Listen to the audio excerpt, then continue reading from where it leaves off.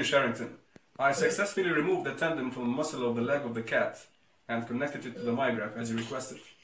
I think we're ready to go. Excellent. So let's stay. Okay, so the real experiment probably didn't go down exactly like that, but it was close enough. So this is the real Dr. Sherrington, and he was actually wondering what happens to a muscle when it is stretched. So what he did was he sectioned the spinal cord at the level of the medulla oblongata. This way he isolated the spinal cord from the brain.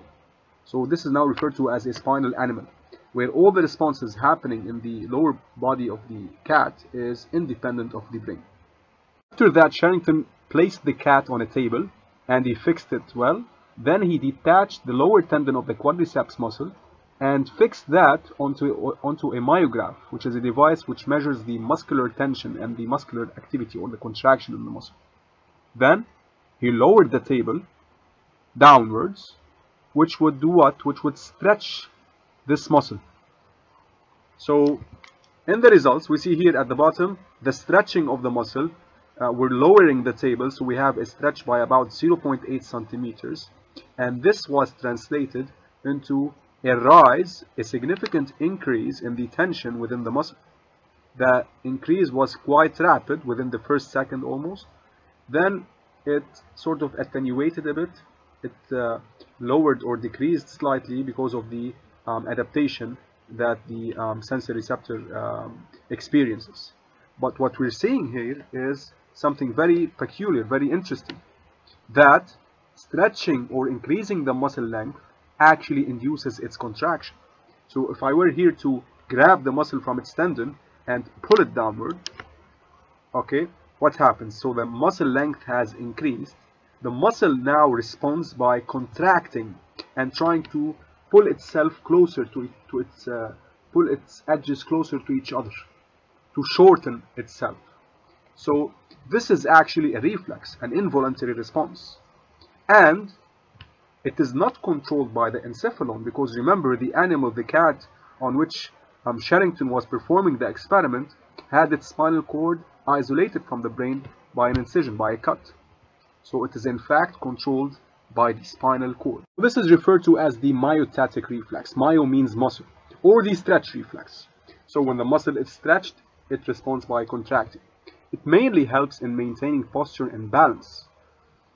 So when you're leaning to one side or the other, or forward or backwards, this reflex helps to maintain your body in a straight position, keeps you balanced. Michael Jackson and the Leaning Pisa Tower make a very good demonstration here, but I think I'll demonstrate it myself. Let's pretend that this balloon represents the muscle, a muscle located on my left side. If I were to lean, let's say, to the right, notice what's happening to the muscle.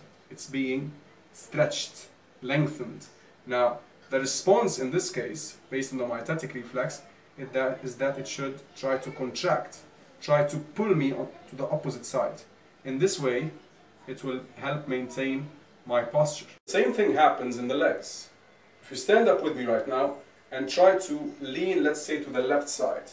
Lean until you feel the muscles on the right side, they're contracting. So what's happening here?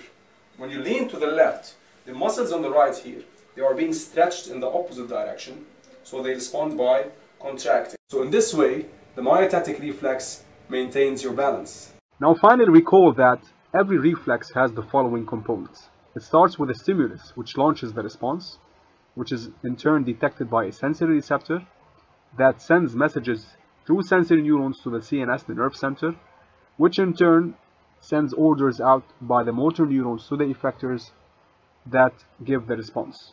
So in this case, for example, the stimulus is the heat in the candle. The sensory receptor is the thermoreceptor in the skin.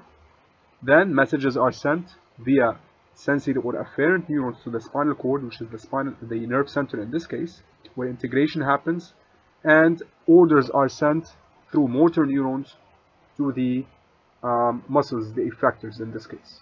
So now I want you to test yourselves and think for the myotatic reflex of what is the stimulus, what is the sensory receptor, what is the nerve center concerned, the effector, and what is the actual response. What's that? Oh no, it's Joanne Wick. You've killed my dog. But this is a cat. Whatever.